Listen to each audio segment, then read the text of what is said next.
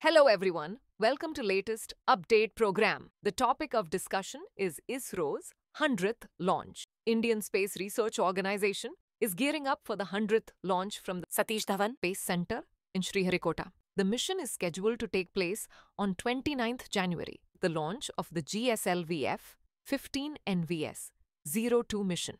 The GSLV-F-15 with indigenous cryogenic stage will place NVS-02 satellite in a geosynchronous transfer orbit.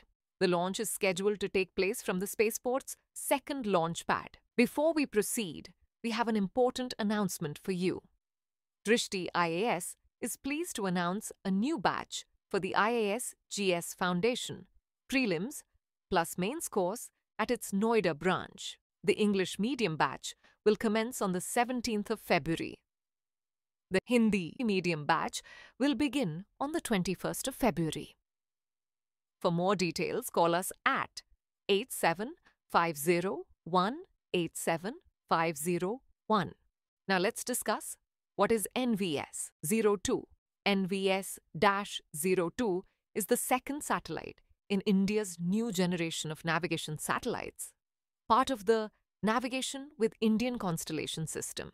NVS-02 satellite was designed, developed and integrated at the UR Satellite Centre URSC with the support of other satellite-based work centres. NavIC is India's regional satellite navigation system designed to provide accurate positioning, velocity and timing information for users in India and nearby regions up to 1,500 kilometers beyond India. NVS-02 will help improve NavIC services, which are used for navigation, precision agriculture, emergency services, fleet management, and even mobile device location services. It carries an advanced navigation payload operating in 3 frequency bands, L1, L5, and S, to ensure high accuracy. It also has a precise atomic clock called the Rubidium Atomic Frequency Standard, RAFS, for accurate timekeeping. Now moving on to Highlights 5, second generation NavIC satellites, NVS-01, 02, 03, 04, 05 are envisaged to augment the NavIC base layer constellation with enhanced features to ensure continuity of services.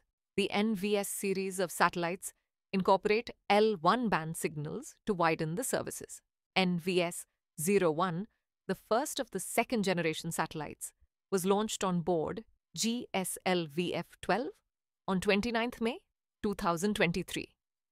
For the first time, an indigenous atomic clock was flown in NVS-01.